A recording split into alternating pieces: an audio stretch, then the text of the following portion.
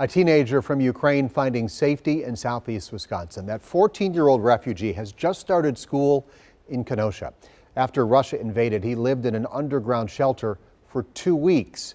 Then he made a 5,000-mile journey to live with his godmother. Stephanie Haynes shares his amazing story.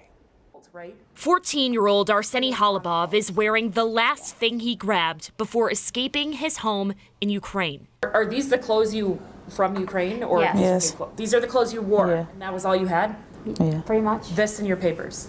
Yes. Arseny is living in Kenosha with his godmother, Irina Falk. She moved to Kenosha from Ukraine back in 2005. What has the past few weeks been like? It was terrible.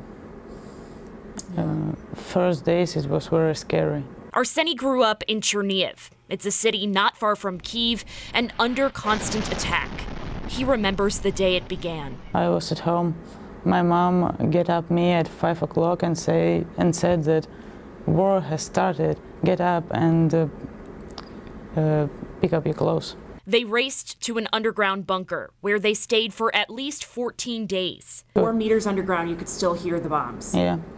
Were you scared? Yeah. Then the drive to Warsaw, Poland took 3 days. And the very next day, Arseny was on a flight to the United States alone. His mother and older brother are staying behind to help in Ukraine. You hugged your family goodbye and got on the plane? Yes, it's... Мне было очень обидно там. Ты была расстроена. Да. He says, I was very sad that I have to do it. Arseny flew into O'Hare Airport in Chicago last Friday, and Monday was his first day at Bradford High School. Irina says she hopes to get Arseny into playing tennis. She says they constantly FaceTime Arseny's mother, and she stresses how brave she is for helping her little boy escape. She's a hero, definitely.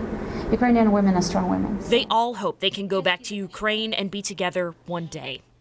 In Kenosha, Stephanie Haynes, TMJ4 News.